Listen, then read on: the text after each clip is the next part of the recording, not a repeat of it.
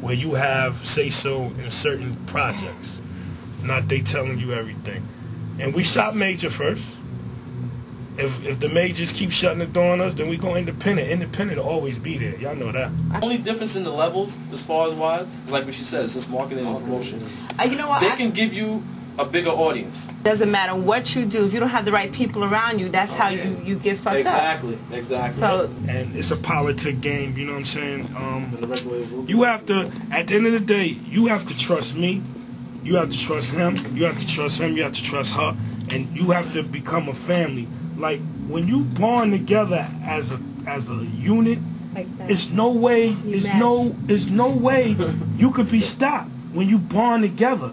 Nobody can say, well, Nick was talking about you. Like, Nick was in Florida, and she went somewhere and made a statement. Oh, fuck Mike Ice. I don't like Mike Ice. And he's not. I feel like, because the media construes shit. They'll flip shit and say, LG ain't fucking with Underlock and Key no more. He's fucking with Bad Boy now. He don't like them no more. You never said that. Yeah. You know what I'm saying? No, you actually right, man. But it's Nevz and Mike Ice used to be real tight. They boys now. The money is separating them. Nevz is getting a whole bunch of women. He's getting a whole bunch of money. he's getting this, that, and other. Oh, he don't need Mike Ice no more. Nevz, you don't need Mike Ice no more, right? I never said that. But they'll rewrite the shit.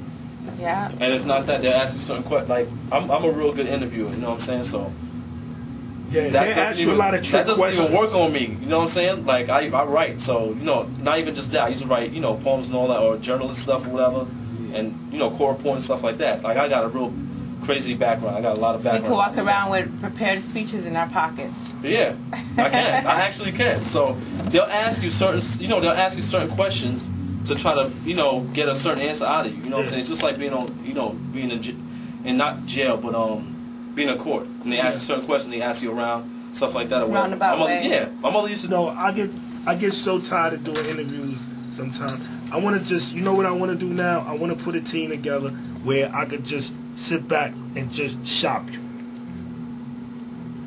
You got a show Friday. You got a magazine shoot. You got a photo shoot. Certain questions or whatever. Like, I don't have no problem, like, you know, cutting in and then answering them or helping you answer them for you. But not in a way like it makes it seem like. And I don't want you to, every time you on TV, I say the same thing. I expect you to listen and then pay attention sometimes. If I do that, it's just so you can see, and it's not me taking your limelight. It's not like that.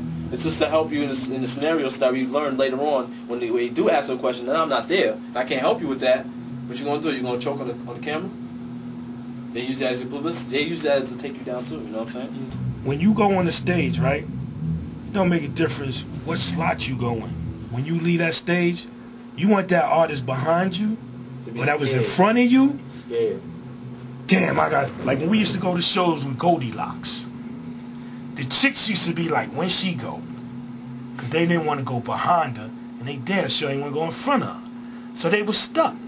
Because she would always come to the show and have the stage, and she would take the crowd over. Oh, wait a minute. Oh. Y'all dead in here tonight. Yo, all y'all in the back, y'all got to come up front. If not, go outside. Y'all got to, security, go get them people up the tent. She was at the 50 mic. She pulled the whole audience up front. And they was in the back, near the bar, whatever. She does that. And when you go on the stage, that's your house. When you go on stage, how much time, whatever, you own that right now. So you want everybody in that audience center of attention. You a center of attention right now. You don't want people like passing drinks. You don't want people talking like, oh, next act, man, damn, man, just get this nigga off the stage. You want to go on that stage, the songs that you do, as soon as they drop, you want everybody like, oh, shit, that shit's hot. Oh, when you come off the stage, yo, well, who did your production, man? Yo, that shit was tight, man. Word up, man. Yo, here go my card. Cards go to me. Because you're not going to really want to deal with all them people. Oh, no, you're right. Any of my artists, they get cards and stuff like that, they pass them to me. You know, you might not want to deal with that, you know, the hang-up shit or whatever, because they might be talking numbers or something like that or whatever you probably don't understand. And then you're going to get a lot, get a lot of people, for instance, y'all already know, they wasn't around when you wasn't doing shit. But when you was doing stuff, they ain't want to step to the next level. Now you got a buzz. Now everybody want to hang with you. Everybody your friend now. Everybody cool with you. Like that, right? Your entourage got bigger. Yeah, exactly. The motherfuckers that wasn't chilling with you yesterday, now wants to, yo, I carry a bag. You want me to hand out your flyers? What you want me to do? You want CDs? Yo, L, I didn't know you was doing it like that, man. Yo, I seen you on BET. I seen you on Apollo. Yo, hold up, yo. Because we had an artist we was dealing with. It was a whole bunch of bullshit, yo. And he was under management. He lied. And his management called us, and his entertainment lawyer called us. Take all the music down off the MySpace page. Take everything. He won the Spider-Man competition for Sony BMG. If it wasn't for us, he would not won that shit. Cause we got in the room and we rooted for him. He made the Apollo and he didn't get booed. He made it to the semifinal. But for him to do that shit behind our back, man, he played both sides. He did some snake shit. It's not good. You know what I'm saying? You can't do that. You can't come and I'm doing something for you, and then your management come later on and they want to be like, yo, they doing something. They never did that shit for you. You know what I mean?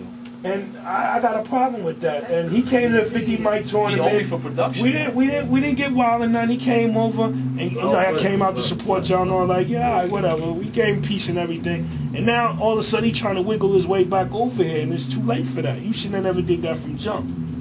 You can easily get there and fall to the bottom of the charts, and your reign is over.